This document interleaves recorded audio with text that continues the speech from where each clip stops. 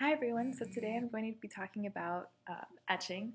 And so a lot of you will be working on etch recipes over the summer or using them to create your different patterns and features. And if you've done the photolithography lab, you've already done some wet etching. So after we exposed the photoresist and developed it, then we actually etched away all of the exposed areas.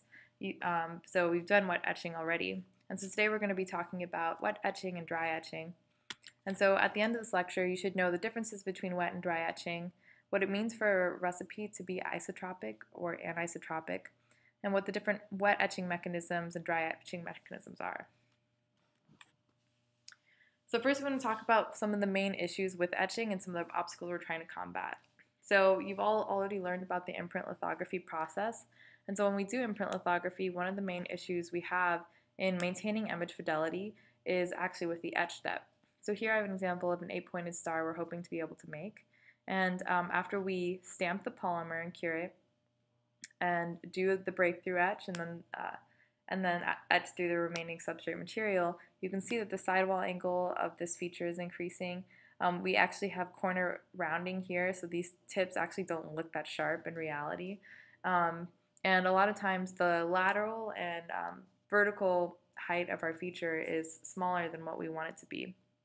And so our goal is at this center is to actually develop better etch recipes and figure out how to make these shapes with really high image fidelity, so a lot of sharpness, right angles, and try and make them as close to the template image as possible. So some of the problems that we see with etching at the nano scale is like, so here I have a feature that we're trying to etch through. And so when we're trying to create an etch recipe, what we hope is to get this, but a lot of times it's difficult to tell when to stop an etch recipe, so you'll get an incomplete etch feature, or maybe you'll get undercutting depending on the chemical reactions happening, or if the etch recipe is isotropic or anisotropic. And so first I'll talk about plasma etching, or sometimes it's called dry etching. So in plasma etching, plasma is an ionized gas, and power source is used to generate a reactive species inside the plasma, and these species usually diffuse to the surface of the material, and they absorb to the surface of whatever you're trying to etch, and a chemical reaction occurs, and the byproducts desorb from the surface and diffuse from the gas.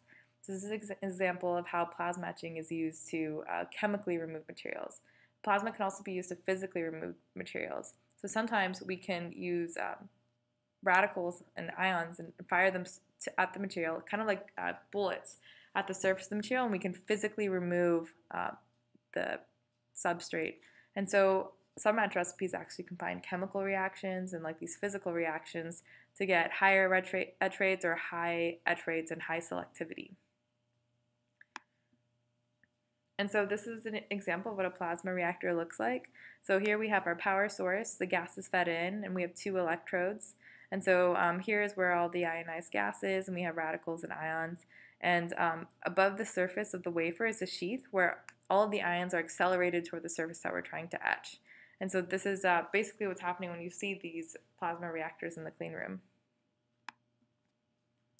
And so when we have these dry etch mechanisms, these are some of the different things that can happen. So you can have an incoming neutral or ion, and so it will come and it will hit the surface, and it can either absorb to the surface, or it can actually diffuse, so it can move, and or it can reflect and bounce off and from this what's called like a shadowing effect. And so when predicting how an etch recipe will react, it's actually really difficult because we're trying to predict the behavior of all these incoming ions and neutrals, and they can have all these different behaviors depending on what chemical species it is and what you're trying to etch. And so for wet etching, we basically have a chemical bath, and we immerse whatever material we're trying to etch in the chemical bath. And what we usually have is the reactant will diffuse through the surface of the material, a reaction will take place, and the products will leave. So those are the 3 governing mechanisms.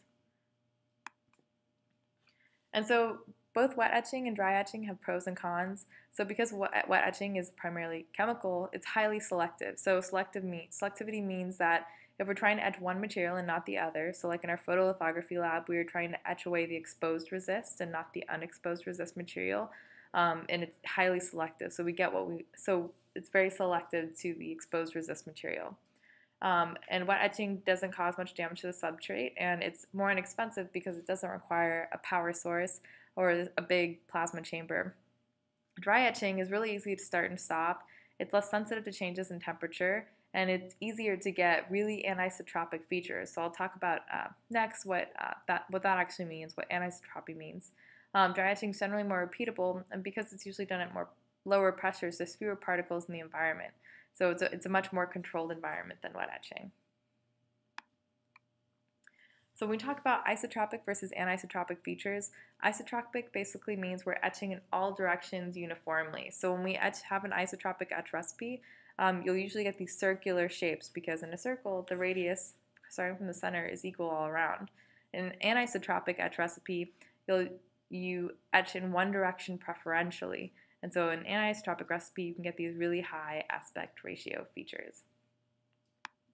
All right, so that concludes our etch lecture. So don't forget to go over your review questions, and if you have any questions about anisotropy or selectivity, or if you want more details about the differences between wet etching and dry etching or how the plasma reactors work, bring them to class and we'll discuss it.